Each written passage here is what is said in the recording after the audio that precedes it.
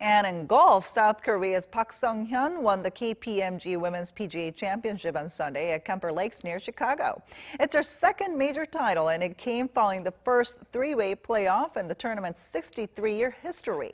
Pak beat compatriot So-yeon and Japan's Nasa Hataoka in the playoff after all three finished level on 10 under par.